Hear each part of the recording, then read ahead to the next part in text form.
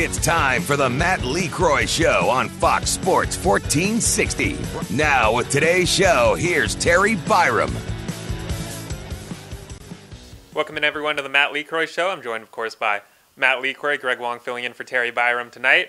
Matt, of course, a tough road trip, 1-5 road trip. Just what do you tell the team after it goes through something like that?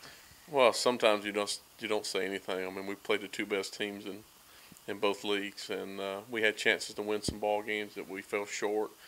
We ran into some really good arms in Trenton. I was proud that we battled back in that one game, but unfortunately we didn't get some big hits when we needed to get them.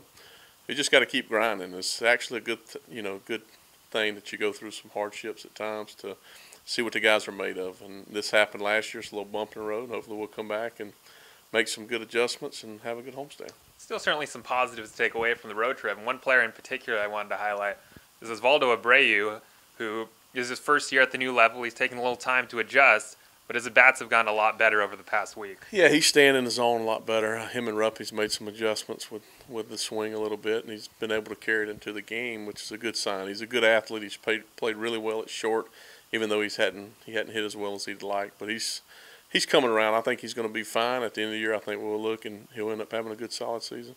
And another thing from yesterday, it was a 10:30 start, the first 10:30 start of the year. So even though the outcome wasn't great, you guys still were able to. It's only a couple-hour bus trip away, so it must have been nice to get home at a reasonable hour and get a good night's sleep. Yeah, I mean, unfortunately we didn't play well enough to win, but guys kind of got a night off, which is good. They've been getting after it pretty good, and hopefully we'll come back today and start this homestand off with a W. The road trip, the last couple of series took you to Altoona and Trenton. Anywhere in particular you like to go on those two road trips? Restaurants, anything? Not really. I mean, we get to the park early and usually eat as a staff together, but we got to go and get the day settled and get things organized for the kids to come in.